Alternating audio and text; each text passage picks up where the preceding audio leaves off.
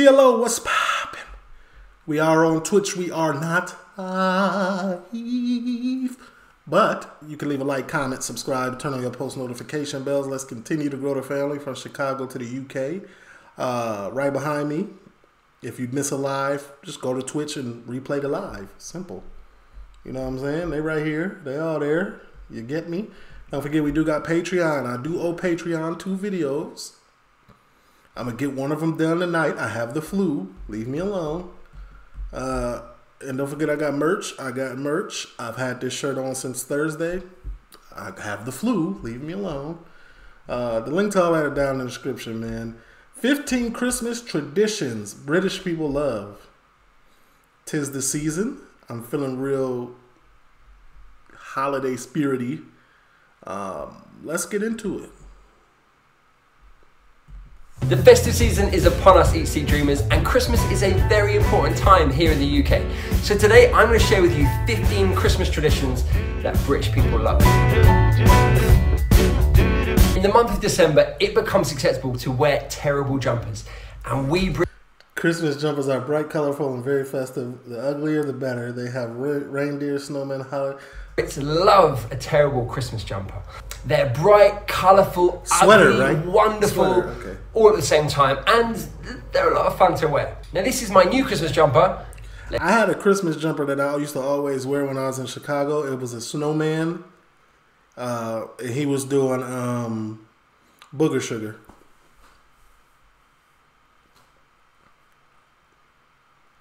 Let me show you my old Christmas jumper. 3, 2, 1. And if you're in the UK in December, go out, buy yourself a Christmas jumper, and join the fun. Number 2, pantomimes, or pantos as they're also known. Now, let's be honest, these are a little bit mad, if for anyone not from the UK. So what they are musical comedy theatre, and they're based around traditional children's stories, like Snow White or Jack and the Beanstalk. And they're performed in theatres around the UK during Christmas time. Now, they usually star famous TV actors or singers, and they are mad. Frankly, they're completely mad. So sounds boring. Not even gonna lie to you. This is too Christmassy. Y'all wilding out there. Often have pop culture references, and there's a lot of interaction between the audience and the performers. So there's maybe good for kids though. A lot of call and response. The audience will shout out things. It's very fun, I've got to say. Last year, like, are you talking about for adults or for kids?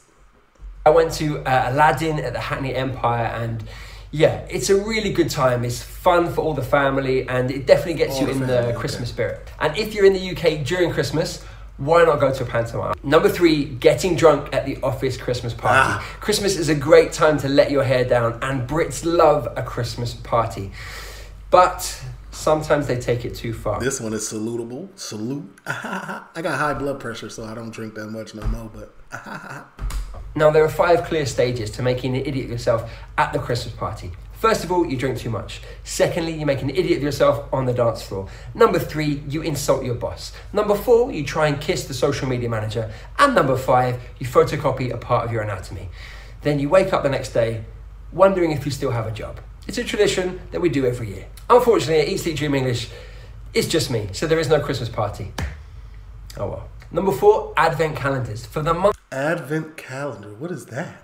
of December, all children and some adults have an advent calendar. There are 25 doors, and on each day, like number 1, on the 1st of December, you open up the door and there's a picture, or if you're lucky, some chocolate behind that door. Now, when I was a kid, we just had pictures. But these days, it's all about the chocolate advent calendars. Now, I wish I would have known that. I would have got one for my daughters. unlike most countries, our big day is Christmas Day, the 25th of December. But on Christmas Eve, which is the 24th of December, we do have a couple of traditions. Personally, I like to do all my Christmas shopping on the 24th of December, but then nobody gets a good gift from you. Nobody gets a good gift from him. The day before, what you getting? It's empty. I don't think that's a British tradition. So yeah, I think I'm the only one. One thing that is a tradition is that all children will write a letter to Father Christmas with a list of all the presents that they want to receive. Then they will give it to their parents, who might go and post that letter. Or if there is a chimney in the house, they send a letter up the chimney. And that's how Father Christmas knows what you want, of course. Then every child hangs up their stocking. This is not gonna lie, this year was the first time I didn't get one, but my daughter got a stocking. Like, I've never got a stocking for Christmas ever in my life. I called it a sock in one of my vlogs. so that Father Christmas knows where to put the present. Now, I remember when I was a kid, my mum would put this on my legs as I went to sleep. And so when I woke up, I could feel the weight of the presents on my legs. And I knew that Father Christmas had been. That was the most exciting feeling in the What'd she get you? world. We also like to put out a glass of brandy and some carrots by the fireplace or by the Christmas tree. This is for Father Christmas and his reindeers. This gives... So in the UK, they think it's acceptable for Father Christmas to be out there sliding that sled off the brandy. Some energy so they can go around the world giving all the children their presents. Now, of course, most homes will have a Christmas tree. This is a Norwegian spruce that you put up in your house and you decorate it with baubles, tinsel, angels, whatever you have. And lights, of course, as well. And underneath the tree, that's where you put all your presents. Now, on Christmas Day, the 25th of December, every family has their own traditions, their own things that they love to do. But one thing that everyone does is have a big dinner. This usually involves turkey, although, of course, other birds are eaten and vegetarian options. Also, y'all eat turkey out there on Christmas. See, we have it on Thanksgiving. And some people double up. Like, I wouldn't mind having it for Christmas again. But, you know, we do ham as well, different other cuts of meat, tamales for the Mexicans. You know, it'd be good. Are, of course, popular as well. Then you have roast potatoes. You have vegetables, depending on what you want. Do you want Brussels sprouts, carrots, peas, broccoli? I don't know. Then we have gravy to sort of give it some moisture. I personally like to have a Yorkshire pudding, but I know that's controversial. We also have something called bread sauce, which is a sauce made of bread. It's really quite delicious. Swear to God. Bread sauce. I feel like they got some bread sauce at a British store down the street from me. I'm finna go get some and try it. You might have cranberry sauce as well on the side to add a bit of like fruitiness and flavour. My personal favourite is a pig in blanket. What is a pig in blanket? It's a sausage wrapped in bacon. It sounds cute, but it's a pig wrapped in another pig, so...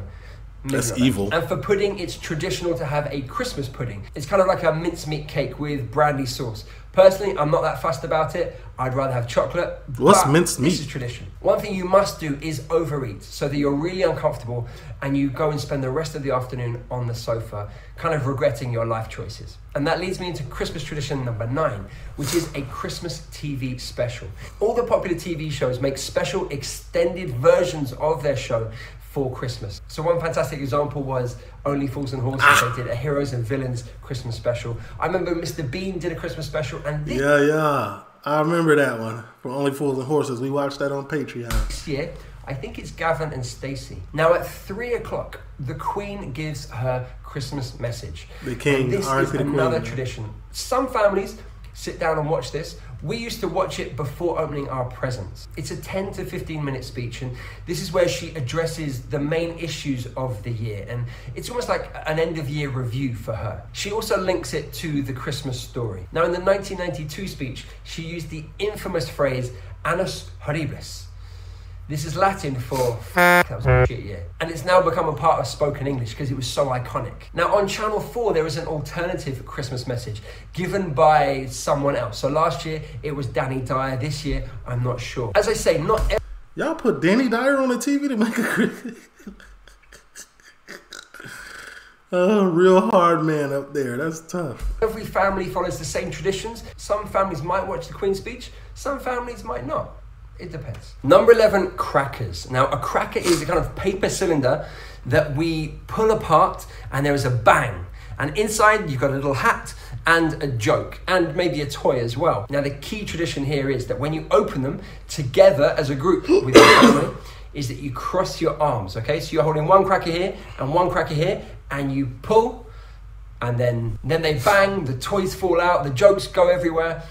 It's a mess. It's usually done at the beginning of the meal. Then for the rest of the Christmas meal, you sit there with your paper hat, you read your terrible joke. Why do we do it? I don't know. It's tradition. Number 12, mince pies. Oh, yes. Oh, okay, here we go. Mince pies. A mince pie. So this is a little pie, as you can see, and inside you have mincemeat, okay? So it's dried fruit. So why do you call it mince? Why do you call it meat? Mince pie is made of... Am I hearing meat? Wait, hold on. Did he even say meat? Pie, as you can see, and inside you have mincemeat, okay? So it's dried fruit, and they have... Mince meat. He said meat, but it's dried fruit. Okay. Little dusting of sugar on as well. They're quite delicious, you know. Bon appetit. Show us the cross section. It looked dry. Do you got milk? Somebody gonna have to give you CPR during it. Try it. Try it.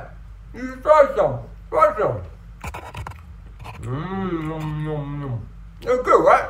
Another tradition is having Father Christmas shake chocolate, just like this. The day after Christmas Day, the 26th of December, is known as Boxing Day. Now, it's believed that the name comes from when workers would receive Christmas boxes from their bosses.